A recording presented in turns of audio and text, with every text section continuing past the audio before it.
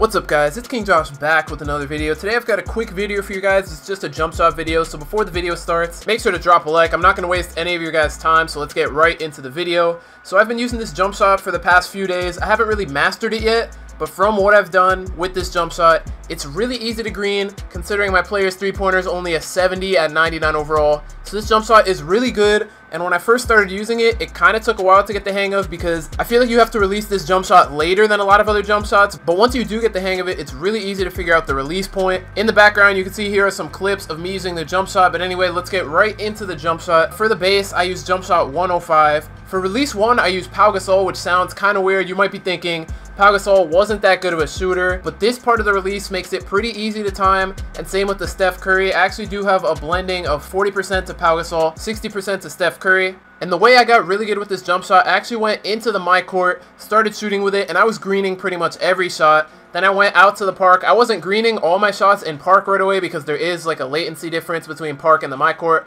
But once I did start greening a little bit, it turned into a lot really fast. So I suggest you guys use this jump shot, try it out if you're in need of one. But anyway, that's going to be it for the video. Make sure to subscribe to the channel if you're new. Drop a like if this video helped you or if you enjoyed it. Thank you guys so much for watching. It's been King Josh and I'm out. Peace.